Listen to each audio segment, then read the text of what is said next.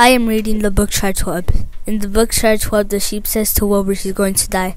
Then Wilbur is sad. But then Charlotte said, I'm going to save you. So then Charlotte saved Wilbur by fooling the humans by thinking that Wilbur made a web. And it worked. And after that, he went to the fair and won second prize.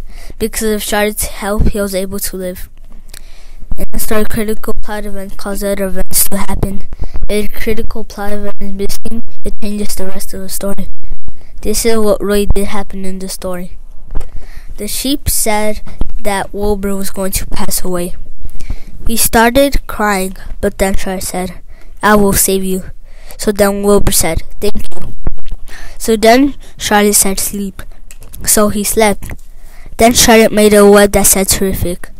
Then people thought it was Wilbur. Then Charlotte made more webs, and then a lot of people came to see it.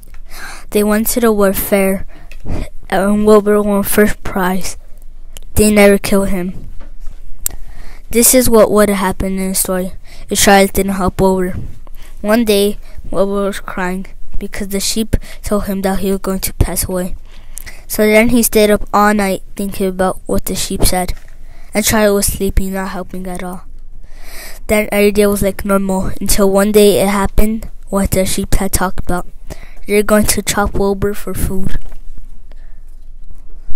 The end.